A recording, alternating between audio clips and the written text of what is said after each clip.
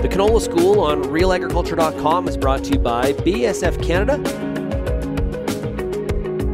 and Invigor Hybrid Canola.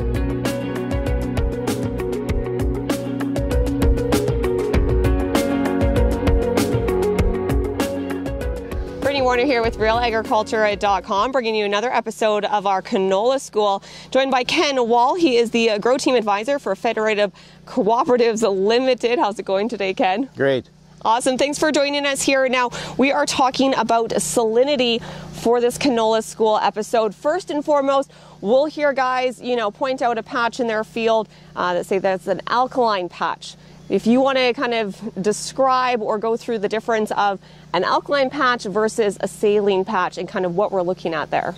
All right. So typically, at least in the southwest or the southern part of the province, when farmers or producers talk about an alkaline patch, they're usually talking about salinity. And they're not completely wrong, because in most saline areas, you do typically have a higher pH, so the pH can sometimes run up to the high 7s or maybe 8.5, and so from that perspective they're really not wrong. But the biggest issue in these areas is salt accumulation, from excess water, and so we're talking about excess salts in these areas. A true alkali area is an area that's got elevated levels of pH and not necessarily the high levels of salts. All right, Ken, so when we're talking strictly about salinity and our canola crops, how can we manage it, or how is that going to affect our yields? Okay, so salinity, the problem is basically excess salts that are in solution in the soil root zone. Salinity is really a water issue, and when producers ask me what do I do with my salt area or my salinity area on my field, I typically tell them that we need to manage the water to control or maybe even mitigate some of the salt effects. The first thing that we usually try to do is to grow salt-tolerant crops. And as it happens, canola is one of the more salt-tolerant crops that, more salt-tolerant annual crops. Let me rephrase that. One of the more salt-tolerant annual crops that producers grow, or that can be grown. So canola coupled together with barley are probably the two most tolerant crops. The problem with growing canola in some of these saline areas is we seed it really shallow, and in the really top half inch is where most of the salt accumulation occurs, and that's where a lot of the stuff happens in terms of salinity. So from that standpoint, canola sometimes has a tougher time germinating and getting going, and because of the high cost of the seed, that sometimes deters producers from doing that. However, if you can seed a canola crop in, say, a slightly to moderately saline area, and you get a couple of showers right after seeding, which will flush those salts down a little bit and allow the canola to germinate. Once it's germinated, it actually does quite well, and it can tolerate pretty high levels of salinity, at least up until the moderate level, or a conductivity of about 4 decisiemens per meter or millisiemens per centimeter. If this is just off the top of my head here for you, Ken, if we have a bunch of rain before seeding, if it's wetter conditions going into the seeding season, is that going to change? It will. If we get some moisture before, and that'll flush some of those salts down, it actually, and gives any crop a better chance of germinating and emerging in these saline conditions. And then once they've emerged, then it comes down to how tolerant this crop is. Can it handle these elevated levels of salinity? Is there anything else we can put with the seed to buffer that salinity?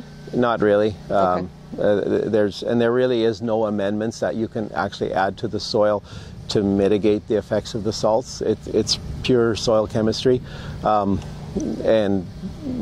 it is what it is. The plant has to, So the best way is if you can manage the water, either stop the water from coming into these discharge areas, or recharge areas. So basically, you get water moving from an upslope area.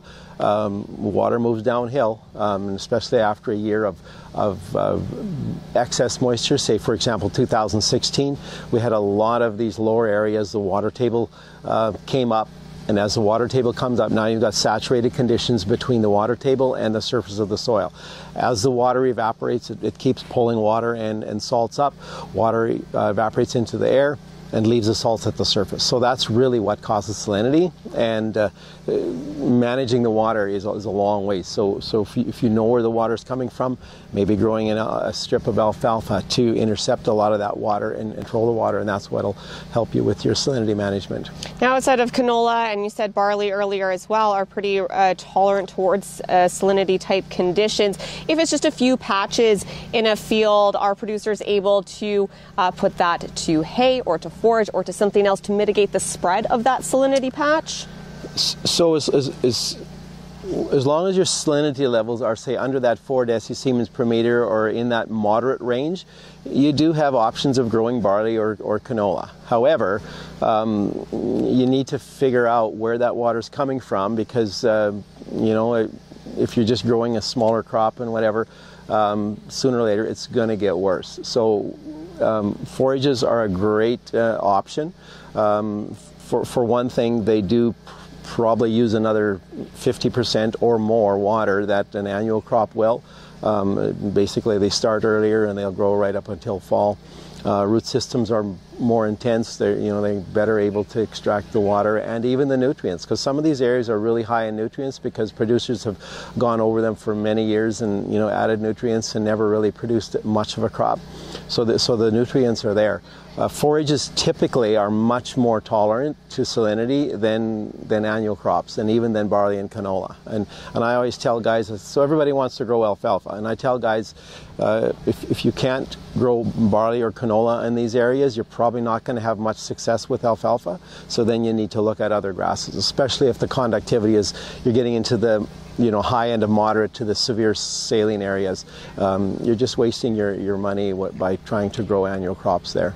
Would 1 year of switching over to a forage or a grass be sufficient, or I guess it would be dependent on how? So typically, if these forages are slowly reducing the water table and slowly, improving the site, typically 5 or 6 years you want to leave that forage in to really have a difference. And then breaking it up, maybe if your forage species are, becomes unproductive or whatever, break it up and grow annuals for a year or two. But unless you find a way to mitigate the water and manage that water, it's going to come back to more saline conditions. So typically forages are probably the best option, especially if you've got high salt levels within these slight to moderate saline areas. Mm-hmm. Great. Thanks for all the info today, Ken. All right, thank you.